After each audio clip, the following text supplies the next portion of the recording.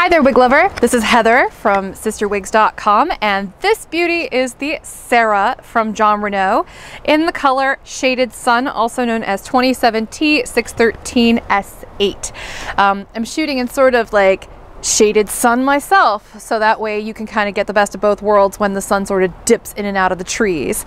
So Sarah rhymes with Zara or Zara, you know, which is another Jon Renau wig, and that's a good thing for you to remember. So keep that tucked underneath your wig cap, because this is not Rachel Part 2. A lot of people operate under the misconception that this is like the longer version of the Rachel wig that came out last year. Yes, it's hand-tied like Rachel is, and it is wavy like Rachel is, but the wave pattern is different. This is not the same sort of corkscrew wave pattern that you see on Rachel. It's very similar, you know, it's still kind of vaguely corkscrewy. Corkscrewy, I made a word up.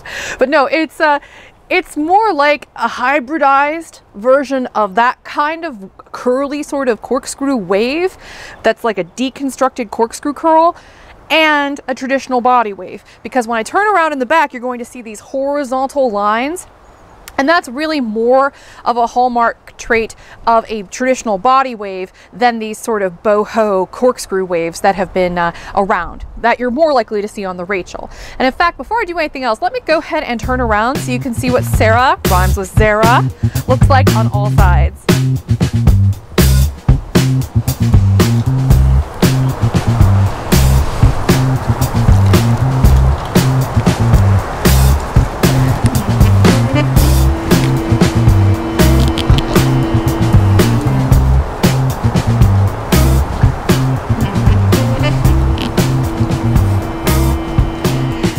So why do I keep saying Sarah rhymes with Zara? Well, it's because this is not the long version of Rachel. This is the wavy version of Zara.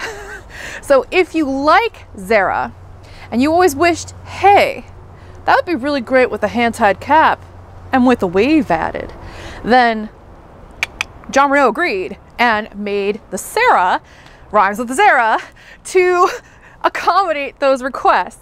This is also, in case you're really observant, the full wig version of the Top Wave 18-inch. So they came out with a topper last year called the Top Wave 18-inch. It was part of their fall 2016 collection. It was really popular, especially in the longer version.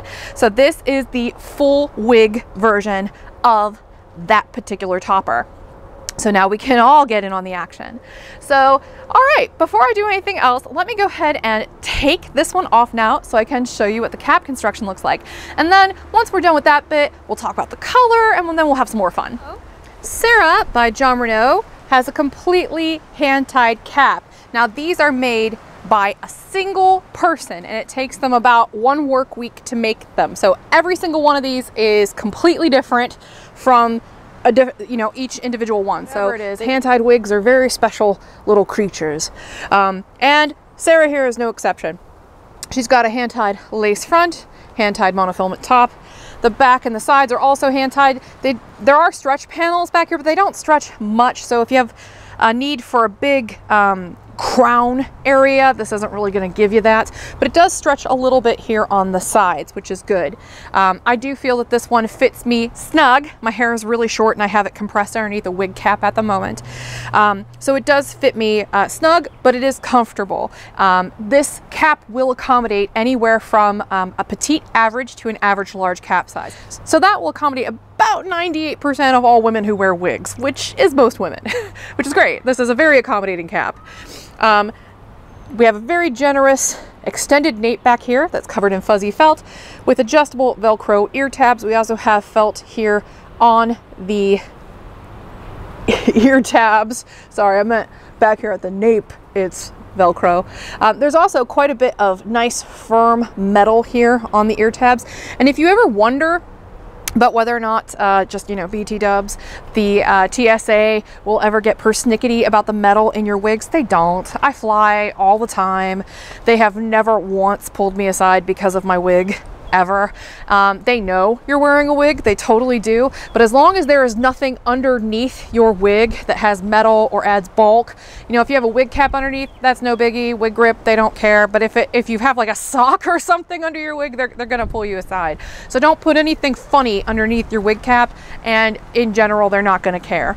Just, you know, a little word to the wise there. But yes, they totally know you're wearing the wig when you walk through that little TSA scanner. This is what Sarah looks like after you comb her out a little bit. You can see those horizontal lines I was talking about. So you'll definitely want to pick up one of these Jon Renau wide tooth combs. And this is really the only tool you want to use on this. You'll kind of want to treat Sarah like she's one of those heat defiant wigs. She's not, this is a regular synthetic, but you'll kind of want to treat her delicately like she is a heat friendly synthetic. Why? Because the denier of the Jon Renau traditional synthetic fiber is baby fine. It's meant to mimic European hair. So it's really fine in denier, meaning that the diameter of the individual hair strands is extremely fine, moves beautifully in the wind. It's almost poetic how pretty it is. But that the more natural and the more fine and the more delicate the features look, the more delicate they actually are, the more fragile they really are. That goes for the interior of the cap as well as the hair fibers themselves. This is not going to be a good workhorse, beat it up, and, you know, takes a look and keeps on ticking kind of wig. If you are rough on your hair, you'll want to pick something like the Soft and Subtle by Gabor, or the Scarlet, which is another Jon Renau wig. You know, that's a little bit more of a robust, you can beat it up, throw it in the corner, shake it out the next day, and it's still going to wear pretty well kind of wig. The Sarah, on the other hand, because of her length and her texture, combined with these very delicate sort of almost lingerie-like cap features. I mean, think about it. Lingerie is usually made of lace, right? And that's what makes it so delicate. Well, this whole wig is made of lace. It is equally delicate and needs to be treated with an equal amount of care.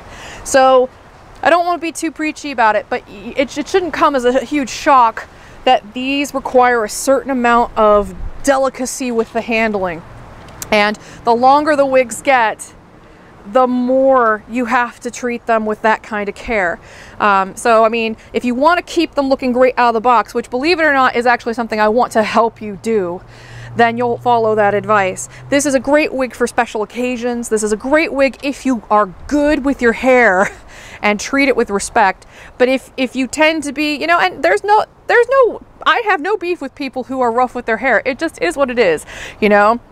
And a wise person is somebody who kind of knows the extent of what they do not know. And if you just know that you're not willing to put that much effort in, just go for something like Soft and Subtle, where you can literally beat the heck out of it and it will still look all right at the end of the day. Alrighty, well, let's go ahead and put this one back on. Oh, and check out this color while it's off my head. By the way, this one is shedding. Don't be scared of that. I mean, these hand-tied wigs, or wigs with a lot of hand-tied features, do shed. Like my Heidi's by Jon Renau also shed a ton. It's normal. What's not normal is if it keeps shedding after the first few times you wear it or wash it. But, you know, shedding the initial few times you wear it, wash it, comb it, totally normal. In fact, you kind of want that because it'll look a little bit more natural once some of that hair falls off of it. That's why they put a little bit of extra hair on. Okay, but anyway, so I digress. Check out this really beautiful color. This is their Shaded Sun. It's got a really lovely medium golden brown root. It's got this really luscious sort of light auburn blonde color that's mixed with like a baby blonde, and it's an equal measure up here at the top, and then as you get towards the bottom, it's almost entirely that baby blonde. But it's not like an ombre shade. The transition is much more gradual, so it looks kind of like natural sun bleaching, which is really beautiful on a beachy sort of boho wig like Sarah, because it really does look appropriate, doesn't it? I'm gonna go ahead and put this one back on now. You want to be careful when you're adjusting the lace features on a wig like Sarah. You don't actually want to shove your finger underneath the lace front. You might unleash some of those, you know, because the lace is like a grid lace. It's a welded lace, they call it. And you don't want to actually break the bonds of that welded lace. I'm going to zoom in on this so I can show you these monofilament features. mean, it's really sunny out, but because those knots are dark, you can still see them. Nice contour here to this lace front.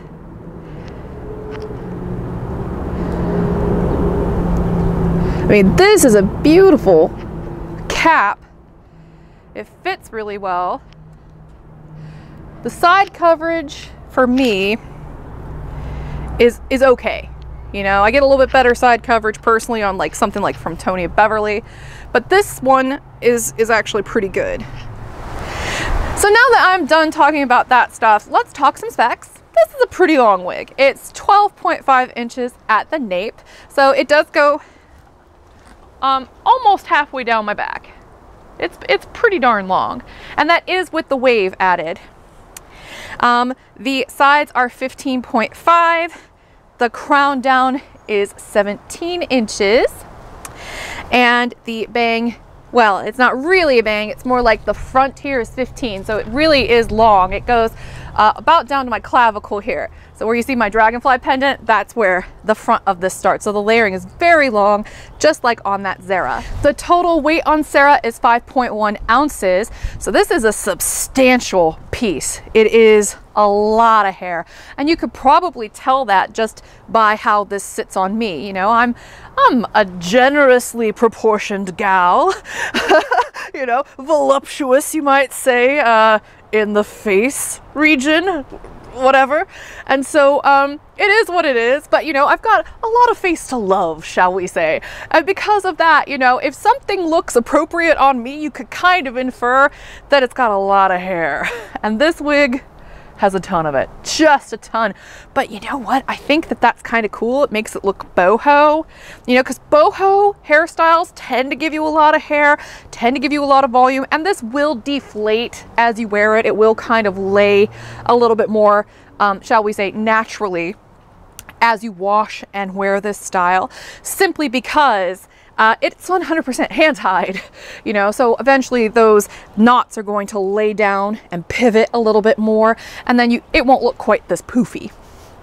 So if that concerns you, I would hold off on thinning it or writing this one off. Know that this one will sort of lay a little bit more naturally with wear and with washing. But the longer they get, the more delicate they become, and the more hand-tied features you add, the more delicate they become. So you combine those two features with this Sarah, you get really long and you get really fine, delicate features. So because of that, this one is going to be the ultimate in realism. Very beautiful hair, beautiful wig. Just, oh, it's glorious. It's like angel hair. It's so beautiful, but it's extremely fragile. You have to be very careful with the care and the wear of this wig, and you'll want to comb it frequently, especially at the bottoms, to avoid tangling. In fact, I even combed it out just like you're seeing here, where I started at the bottoms and then worked my way up to the top before I ever put this thing on.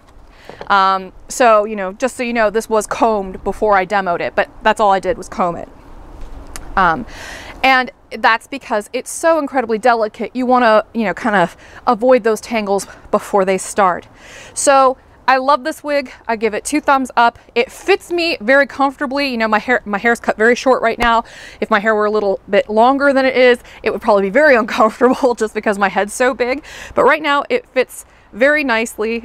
This cap will accommodate anything from a petite average to an average large cap size. So it's a very wide range of cap sizes that the Sarah will accommodate. Just again, be very careful with the wear and tear, and if you tend to be really rough on your wigs, you'll want to pass on this one or save this one for special occasions.